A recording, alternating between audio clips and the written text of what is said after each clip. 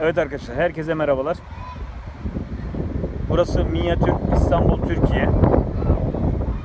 Karşımızda Kariye Camii. Devam ediyoruz.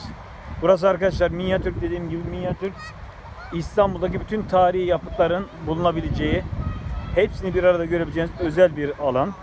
Buraya mutlaka gelmeniz gerekiyor. San Antonio Kilisesi arkadaşlar burası. Tahmin edin bu Taksim'deki olan kilise.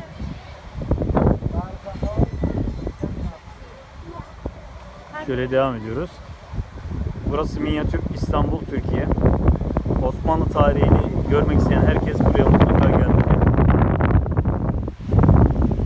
Burası gerçekten görmeye değer bir alan.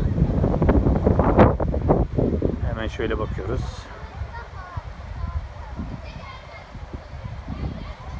Karşımızda Darüşşafaka Lisesi binası var arkadaşlar. Osmanlı tarihinin mimarisini hala içimizde hissedebiliyoruz. Muhteşem yapıtlar.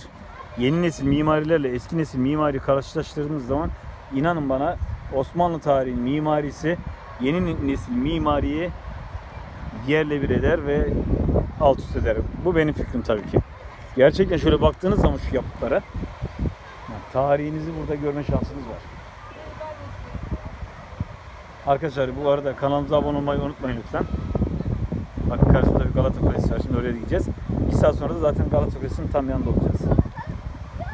Evet, burası neymiş arkadaşlar? Buraya hemen bakalım. Molla Gurani Camii. Vefa Kilise Camii diye geçmiş tarih olarak. Burası da tarihi Galatasaray Lisesi.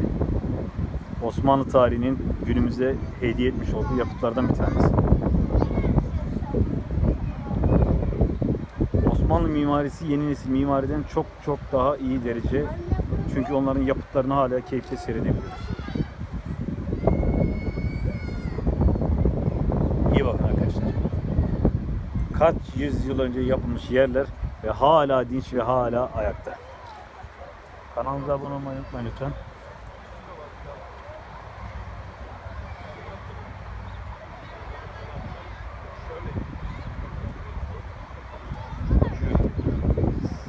Lisenin yapılışına bakar mısınız? Galatasaray Lisesi ilk kez Osmanlı İmparatorluğu devlet görevlisi seçmek üzere yapılmış bir yapıt. Şimdi bu yapıtlardan sağlıklı zaman çıkıyor.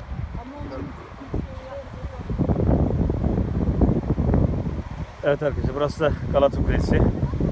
Dediğim gibi yarım saat sonra aşağı yukarı buralarda bu yapıtın orada olacağız. Zaten konakladığımız otelde orada. Kanalımıza abone olmayı unutmayın lütfen.